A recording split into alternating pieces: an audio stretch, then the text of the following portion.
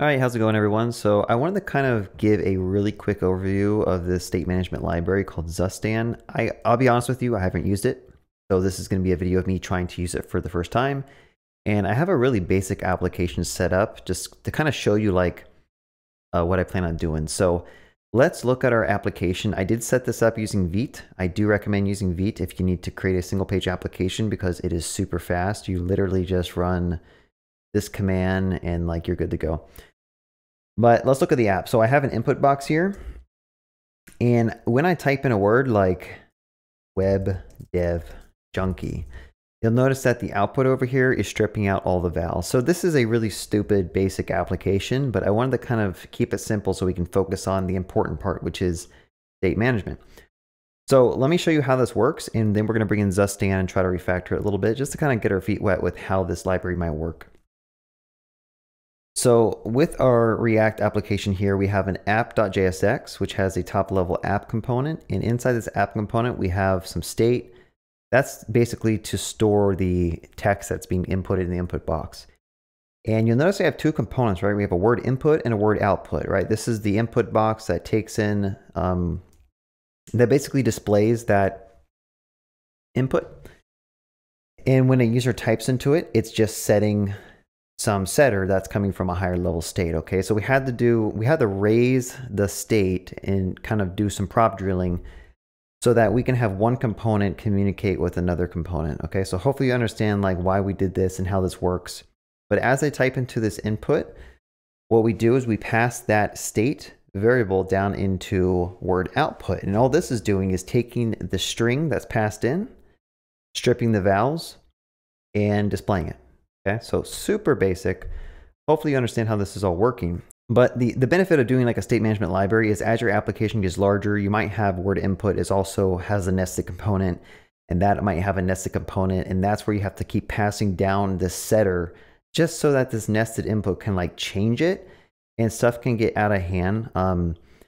So let's just try to refactor this using Zustand. So on a new terminal here, I'm gonna go ahead and just say yarn add, I think it's just Zustand. Let's try seeing what that does, but it's always good to go to the docs and actually like figure out what you're doing. All right, so it should be installing Zustand, and it tells you how to create a store. So typically with state management libraries, you have this idea of a store, and that store contains different state, right? It's just kind of like a state machine, kind of, it just changes over time. I guess I shouldn't say the word state machine, that might trigger some people. So let's just go ahead and try to create a store. And again, like I'm not going to do stuff the best practices way. I'm just going to make this as simple as possible.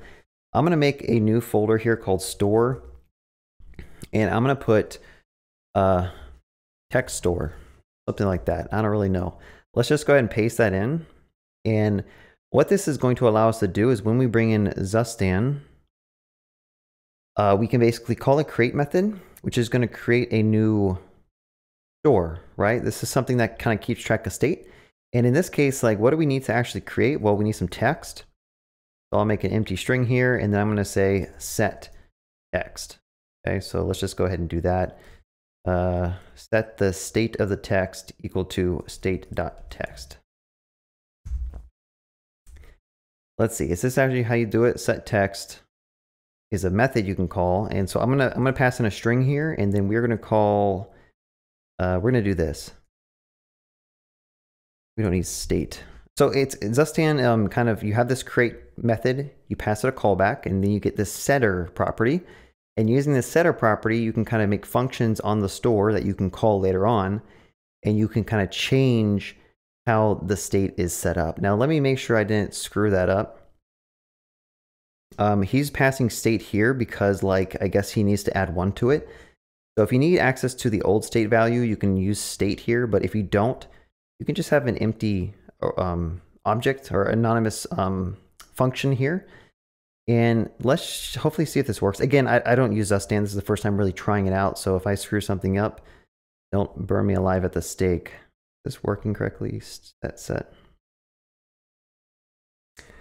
In fact, I think what we can do is just do this. I think I'm making this overly complicated. Let me just do that. It looks like I can do that depending on the docs.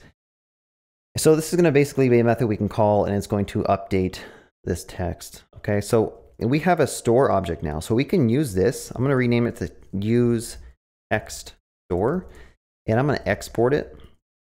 And hopefully we should be able to import that in our app now. Or actually we can import this inside of our Word input and Word output. Again, the idea of using a state management library is you don't have to like elevate state or raise state and do all this other stuff. So what I'm going to do is I'm going to delete this. And we don't need to worry about passing stuff in anymore because hopefully Zustand will take care of all that. Let's go ahead and save that. It's going to crash your app probably. But inside of this, what I'm going to do instead is I'm going to go ahead and get the text. Actually, I think I just need to get set text, right? So we can basically use that store object like this. And let's just verify I'm doing this right. So somewhere down here, it tells us how to do it. You can say use store.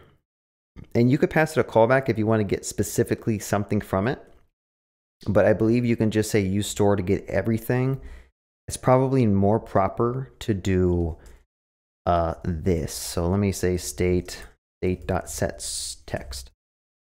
All right, so this is like, I think a more performant way because now you're only updating this component or re-rendering this component when this thing changes, which probably never should. So hopefully we should be able to just use this function now and type into this input. And we're going to do a similar approach. Let me make sure I import this correctly. We're going to do a similar approach for the word output. And go ahead and go over there.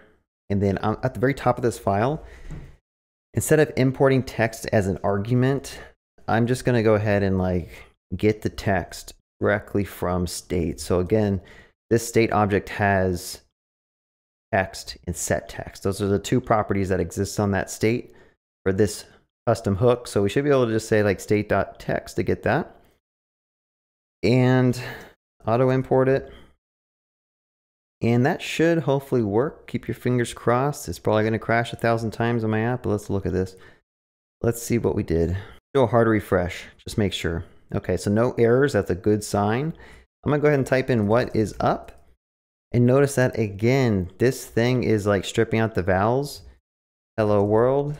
Stripping out the vowels. Everything is working fine. So it's pretty interesting. This library allows you to kind of create state and share it amongst your components with very minimal code. Like if you use context in the past, like there's a lot of extra boilerplate you have to do to like wrap components. Kind of a mess. If you use Redux at all, like that's a huge mess. Even Redux Toolkit is kind of a mess. This library is super simple. You just, create some state. You create a store, you share some state between components, and that's about it. So like what would I actually recommend doing this with, or what would I recommend using this for? Again, anytime you have like application state or global state, for instance, like let's say you log in and you need to keep track of the user's object, right? The user's name, their ID. You might want to store that in its own little like user store. But yeah, that's just a quick little overview. It seemed like it's pretty easy to get going. You can kind of read through the docs to get a better understanding of how you can do some of this stuff. It looks like you can use it outside of React components as well by doing like store.subscribe to stuff. But definitely check it out. If you just want something super simple to be able to share some state between components, like this took, as you saw, like it took like 2 seconds to basically import, create some store, create some state in a function, and then use those in my components here. So I'm impressed. I like it a lot. The best thing to do in programming is to keep stuff simple, and this library seems to do that pretty well. It seems pretty simple. So A+ for this library. Anyway, have a good day and happy coding.